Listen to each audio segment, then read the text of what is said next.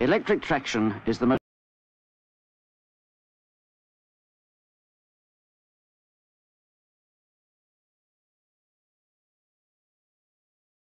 electrified lines for many years, mainly in densely populated areas where frequent stopping and starting make acceleration important for maintaining good overall speeds, and on some short main lines like the Manchester-Sheffield-Wath line with its stiff gradients over the Pennines.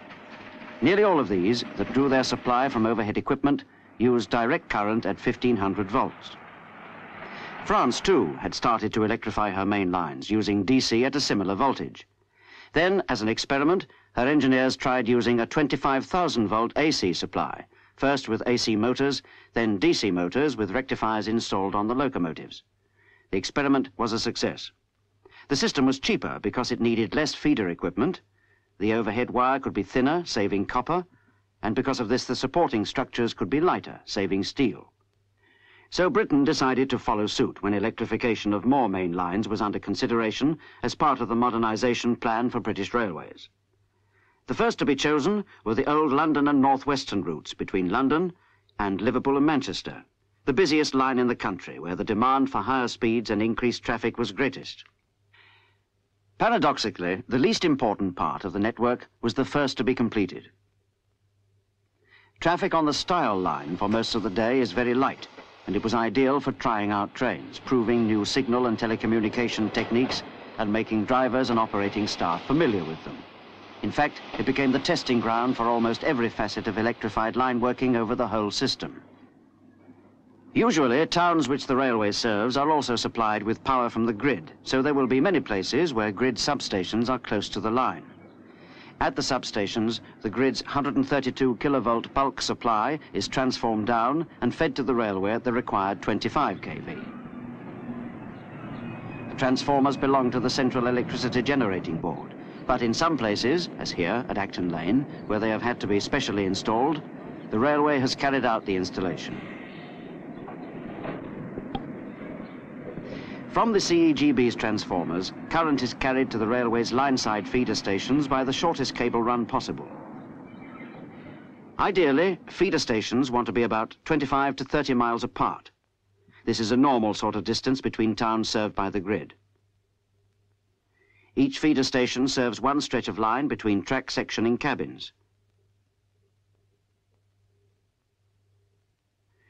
Neither they nor the feeder stations are manned. The switch and control gear they contain is all remotely operated from electric control rooms.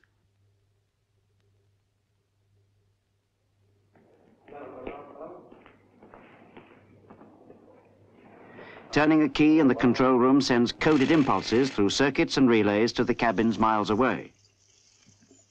The light on the display in the control room shows the state of the circuit breaker in the cabin. Turning another key gives instructions to close.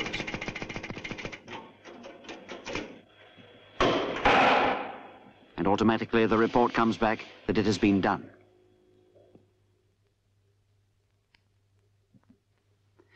There are only 3 electric control rooms for the whole system. Here at Crewe for the northern sections of the line, at Rugby, and at Willesden. They operate 12 feeder stations and their associated track sectioning cabins. From them, current will be fed to the overhead lines. But before they can be installed, the whole system must be re-examined for what is out of date in relation to the new, faster, longer, heavier trains that will be using it. Stations that have grown haphazard over the years, of which Birmingham New Street is a good example, a maze of platforms and running lines and footbridges and sidings. Manchester-London Road, now renamed Piccadilly, is another, and of course Euston itself, for many years scheduled for reconstruction. With 15 platforms and innumerable sidings both inside and outside the station, with a new Euston station under construction, a complete remodelling of the track and signalling was needed when electrification was on the way. This immensely complex job interrupted services at Euston for only 2 weekends, during which her regular trains were diverted to other terminals.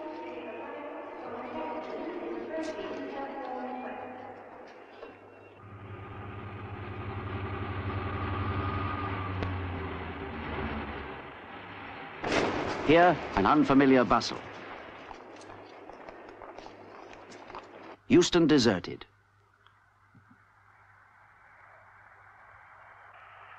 Or was it?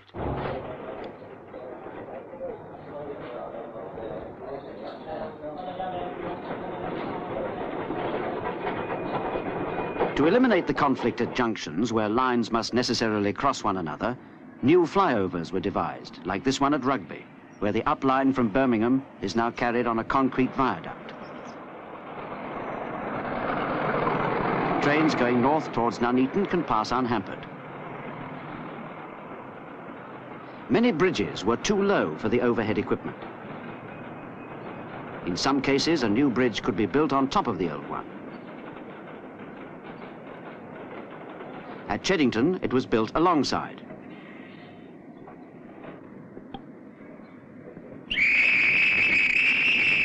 The old bridge was then demolished bit by bit by a series of controlled explosions, so that some tracks were always left clear for trains to run.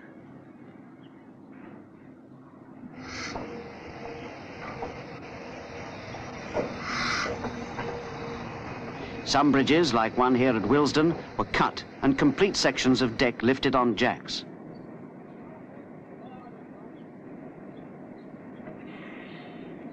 New supporting girders were then put in on top of the old abutments. All this without interrupting traffic either below or, for the pedestrians anyway, above. In some cases, the level of the underside could be raised by putting the services normally carried between road surface and underside, drains, telephone cable conduits and so on, in a separate structure beside the bridge, and putting the deck back on precast concrete beams, taking up much less space. Over 400 bridges were reconstructed or lifted. One major bridge was taken away completely, the old familiar iron bridge just outside Euston, which would have been very much in the way of the redesigned track layout and overhead array. The social service it once performed was ended, so it was expendable.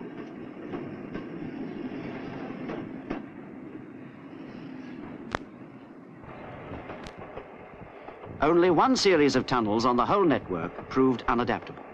The 3 Harecastle tunnels at Kidsgrove on the North Staffordshire border.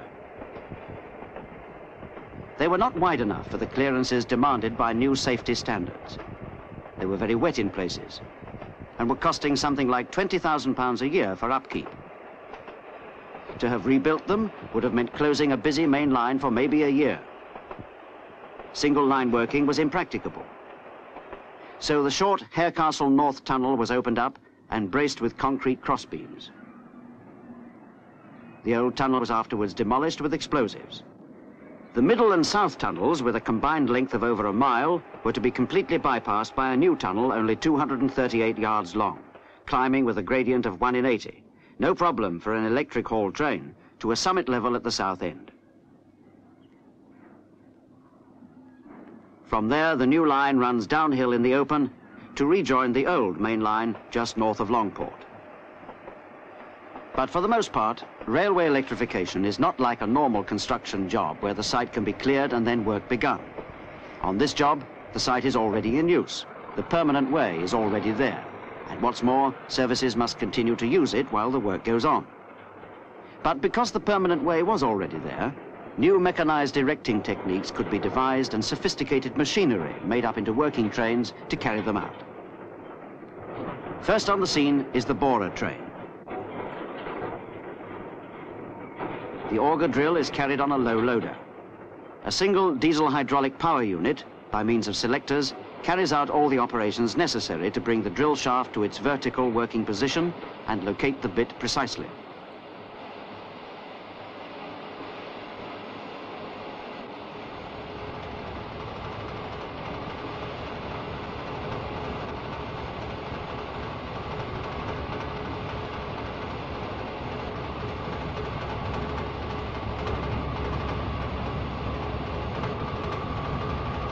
There are different sizes of bit to make holes for different types of mast, carried on an equipment wagon as part of the train.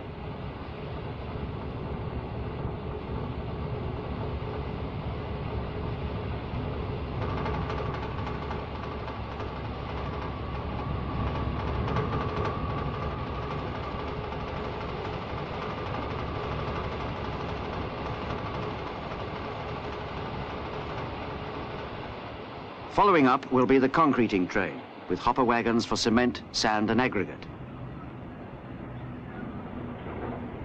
A mixing and pouring unit,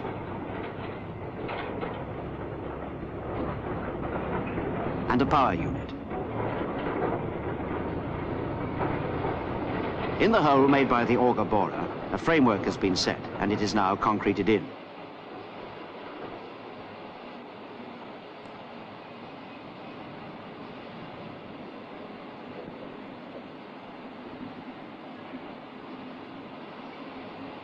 There are other types of upright mast which are set directly in the hole and concrete poured round them.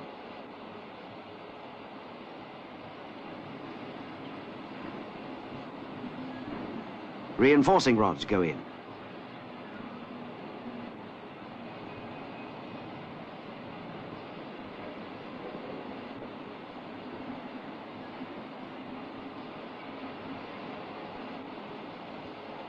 To the frames, the masts for this kind of portal-type structure are bolted. To them, in turn, the crossbooms are fixed. For 2 and even 4-track spans, the booms are of quite modest size, but where the portal must span a great many tracks, they will be very large.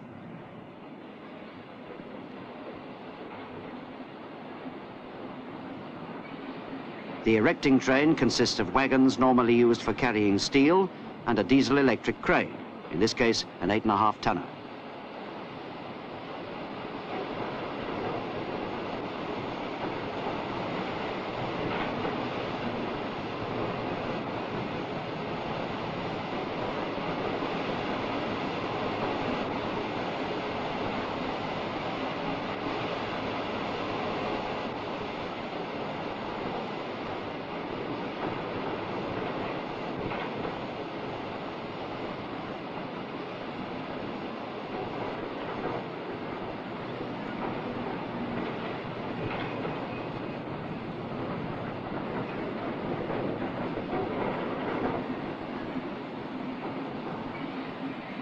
Finally comes the wiring train.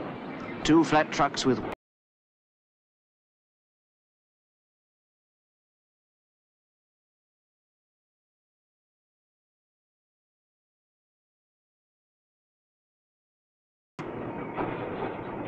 the catenary wire, from which the contact wire is suspended, has gone up first. Now the contact wire is being hooked onto droppers dangling from the catenary.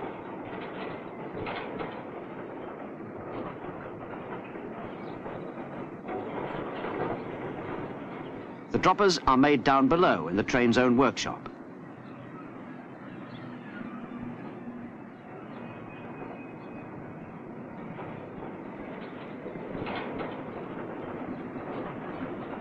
The contact wire is then clamped to the register arms already in position on the supports.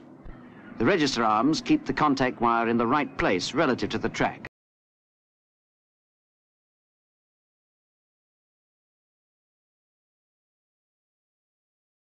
Over considerable distances, and 1,000-ton freight trains able to haul their loads anywhere, almost irrespective of gradients, at sustained speeds too. Speeds and loads of this order mean that track must be as nearly perfect as it can be. Track on wooden sleepers was lifted, taken away for less onerous duties, and replaced, first with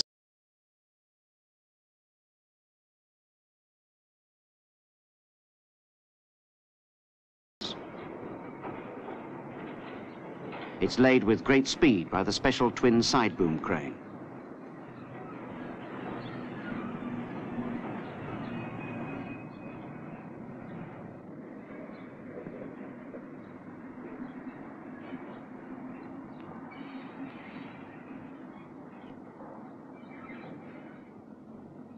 The newly laid track is reballasted and left for a week in service to bed it down.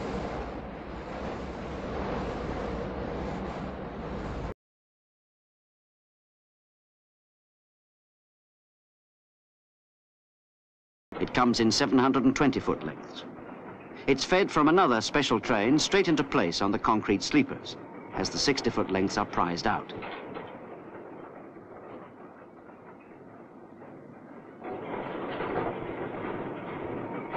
Continuous welded rail gives a quieter, smoother ride and is far more economical to maintain. Back along the line, a welding train follows up to weld each 720-foot length to the next on those sections which are arc welded. More recently, thermit welding, carried out by site gangs, has been used.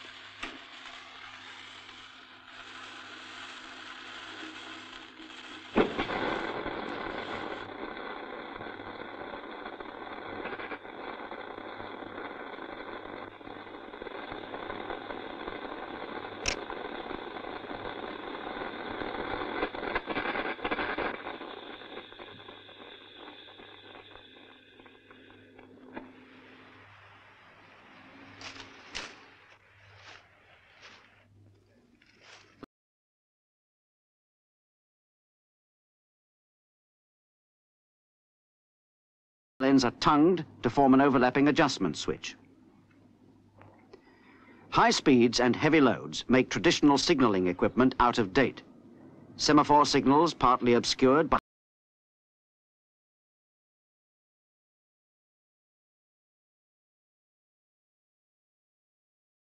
on lengths where trains will be running at top speed, 4-aspect signals with their double caution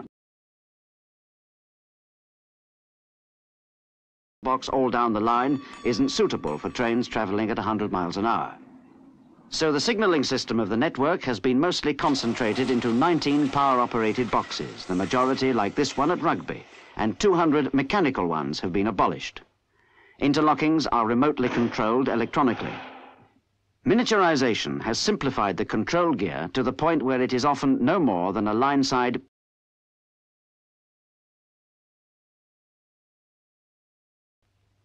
but in the relay rooms, equipment and wiring have become infinitely more complicated.